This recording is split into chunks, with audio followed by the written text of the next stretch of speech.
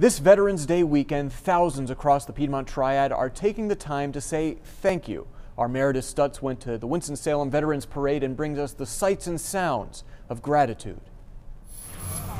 A cold Saturday morning on 4th Street proves no match for the warmth of the mission. To honor the vets. Hundreds lined up in downtown Winston-Salem to sit, stand, and say one thing. Thank you. Leon LeGrant served for 28 years. On this Veterans Weekend, bundled in his Army jacket, he gazes at the parade with pride. We could not do what we're doing today if it were not for the military.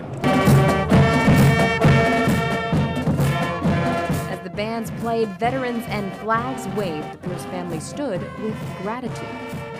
Do you know why we came today? No.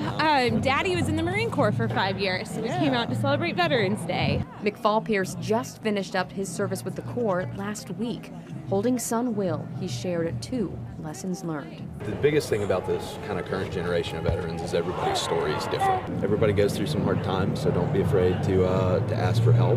On this day, his first parade as a veteran, this dad intentionally pauses with his kids to look back and look around.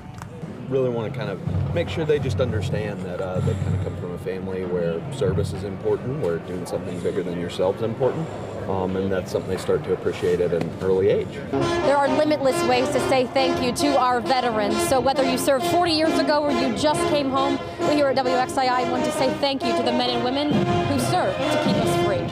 Reporting in Winston-Salem on this Veterans Weekend, Meredith Stutz, WXII 12 News.